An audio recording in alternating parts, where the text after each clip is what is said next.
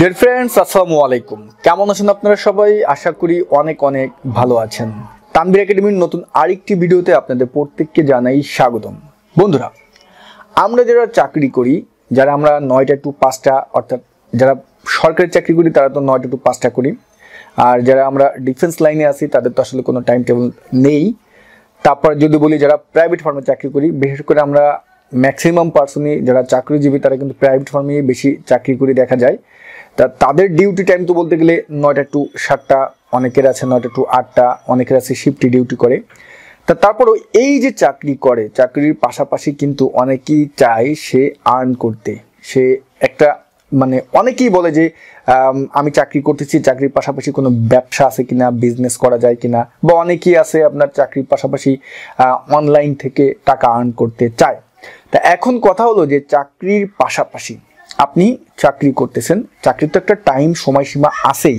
তাই এই চাকরির পাশাপাশি অনলাইন থেকে কোন ওয়েতে আপনি টাকা আর্ন করতে পারবেন।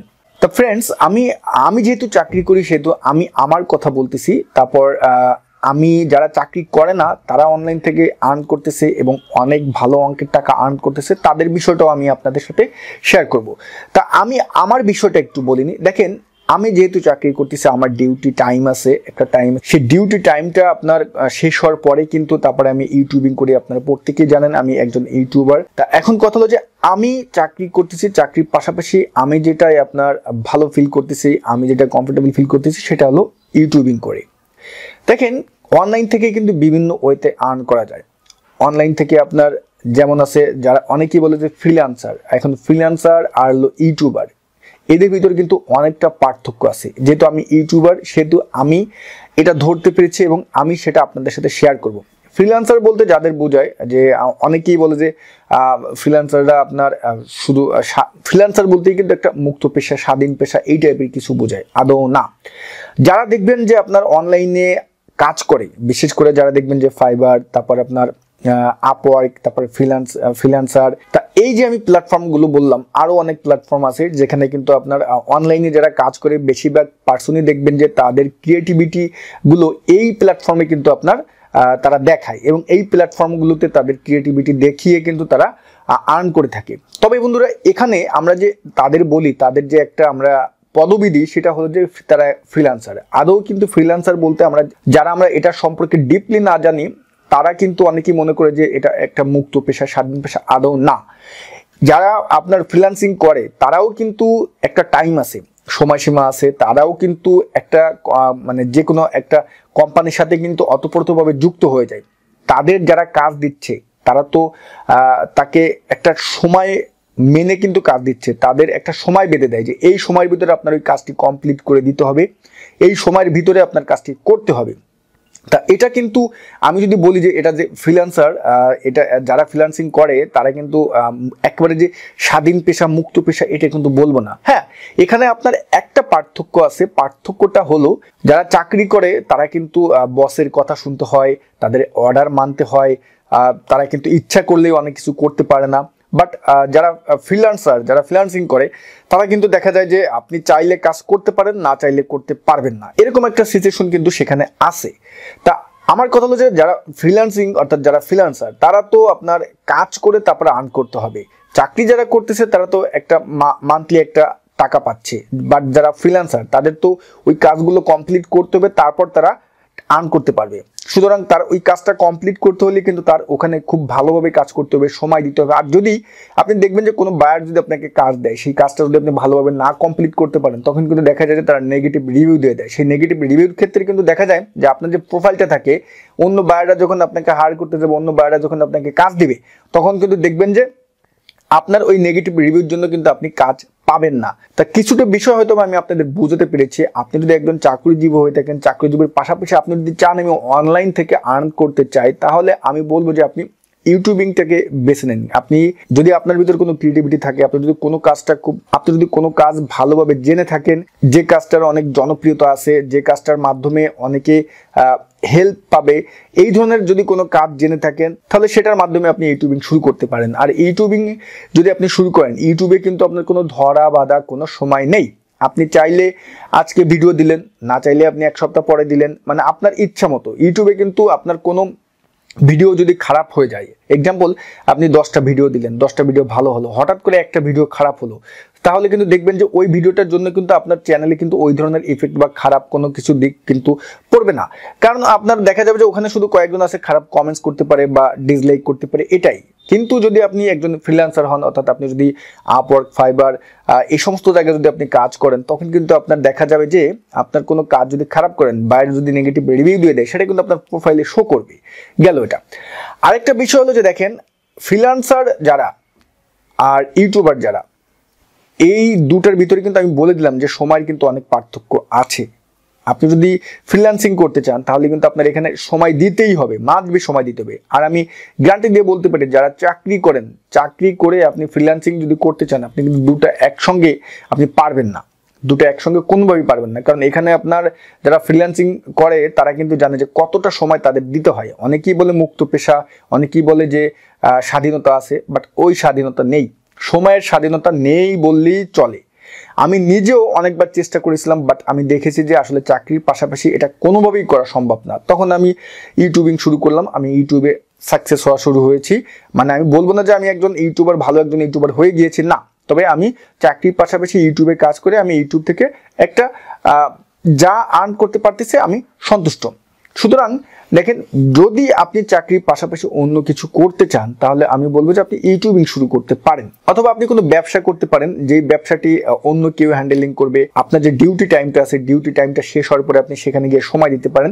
কিন্তু যদি কেউ চাকরির পাশাপাশি ফ্রিল্যান্সিং করতে চান, এটা যদি মাথার ভিতর নেন, তাহলে বলবো যে ভাইয়া প্লিজ ফিরে আসেন। যদি আপনি ফ্রিল্যান্সিং করতে চান, তাহলে বলবো যে আপনি পুরোপুরি সেখানেই মনোযোগ দেন, সেখানেই ভালোভাবে লেগে থাকুন। হ্যাঁ, যারা ফ্রিল্যান্সার তারা অনেক মোটা অঙ্কের আর্ন করে থাকে, অনেক মোটা অঙ্কের টাকা আর্ন করে থাকে। একজন ইউটিউবার হয়তোবা অত মোটা অঙ্কের আর্ন করে থাকে না, তবে বড় বড় যারা ইউটিউবার আছে তারা অনেক সময় স্পন্সরশিপ পায়, এবং যারা অনেক সাকসেস তারা হয়তোবা ভালো আর্ন করতে পারে। বাট আমি এখন পর্যন্ত ওই ধরনের ভালো আর্নের আমি চেহারা দেখিনি। আমার কেমন কি আর্ন হয় যারা একজন ইউটিউবার তারা মোটামুটি জানেন। তা আমি মোটা অঙ্কের কখনো আমি ইনকাম দেখিনি। আমি আমার ইউটিউব থেকে আমি এখন সর্বোচ্চ আমার ইনকাম হয়েছিল এক মাসে 18,000 টাকা, এর বেশি আমি আর আর্ন করতে পারিনি। আর এভারেজে আমার দেখা যায় যে আপনার 14-15,000 এরকম আসে। ঠিক আছে, তা এই যে 14-15,000 টাকা যে আমার আসতেছে চাকরির পাশাপাশি, এটাই তো অনেক। একজনে কিন্তু অনেকেই আছে ব্যবসা করেও কিন্তু এটা প্রফিট করতে পারে না। আমি এটাকে অনেক মনে করি, আমি এটা নিয়ে আমি শুকরিয়া আদায় করি, শুকর আলহামদুলিল্লাহ। সুতরাং আমি বলবো যারা চাকরি করেন তারা চাকরির পাশাপাশি যদি অনলাইন থেকে আর্ন করতে চান, তাহলে আপনি ইউটিউবের পেশাটাকে আপনি সিলেক্ট করতে পারেন। হ্যাঁ, আরেকটি বিষয়, তাহলে আপনি ইউটিউবিং যে আপনি করবেন, আপনি ইউটিউবে কিভাবে সাকসেস হবেন, ইউটিউবে আপনি কোন টপিক নিয়ে কাজ করবেন, এই বিষয়ে যদি জানতে চান, এই বিষয়ে যদি আপনাদের কারো কোনো আগ্রহ থাকে শেখার, তাহলে আমাকে এই ভিডিওর কমেন্টসে নক করতে পারেন। আমি আপনাদের যে কোনো ওয়েতে হোক হেল্প করার চেষ্টা করব। তবে আমি বলে রাখি, এটা আপনাদের কোনো বিনা পয়সায় আসলে হেল্প হবে না। কারণ বিনা পয়সায়, বিশেষ করে আমাদের বাংলাদেশে বাঙালি যারা, তাদের যদি বিনা পয়সায় কেউ হেল্প করে, সেই বিনা পয়সায় হেল্পে হয় কি, ওটার আসলে যে একটা দরদ মায়া সেটা থাকে না। আপনি যদি একটা জায়গায় টাকা দিয়ে কোনো কিছু শিখেন, তাহলে কিন্তু সেটার প্রতি আপনার একটা দরদ থাকবে, আপনার শেখারও কিন্তু একটা আগ্রহ থাকবে। সুতরাং যারা ইউটিউবার হওয়ার আগ্রহ প্রকাশ করতেছেন, ইউটিউবিং আপনি শিখতে চাচ্ছেন, তারা আমাকে নক করবেন, অবশ্যই কমেন্টসে নক করবেন, অথবা আমার যে ইমেল নাম্বার আছে এই ভিডিওর ডিসক্রিপশন বক্সে, সেখানে আপনারা নক করবেন। এবং আমি আবারও বলে রাখতেছি, কোনোভাবে আমি কিন্তু আপনাদের ফ্রি সার্ভিস দিব না। আমি যে আপনাদের সার্ভিস দিব সেটা কিন্তু না।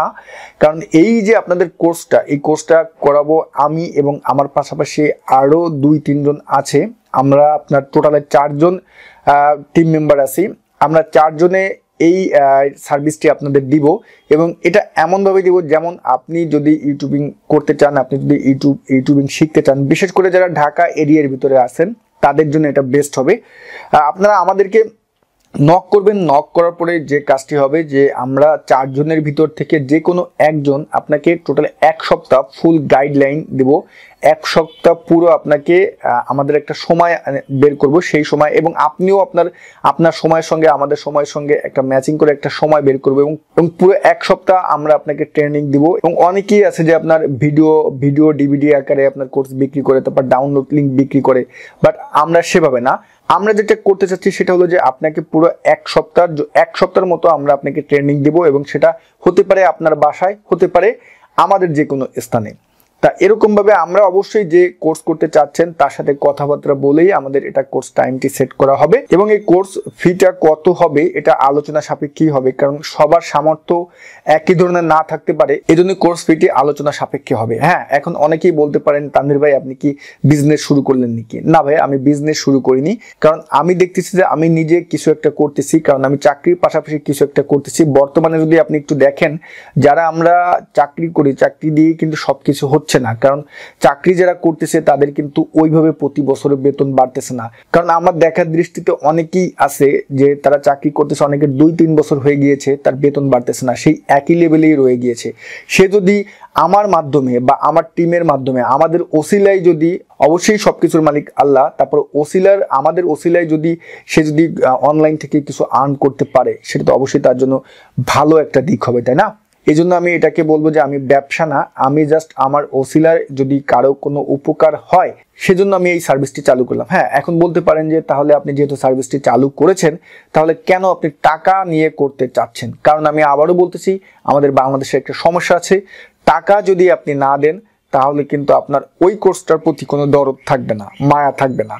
মানে আপনার যদি আপনি টাকা দেন তাহলে আপনার একটা দরদ থাকবে যে আমি টাকা দিয়েছি, আমার শিখতে হবে।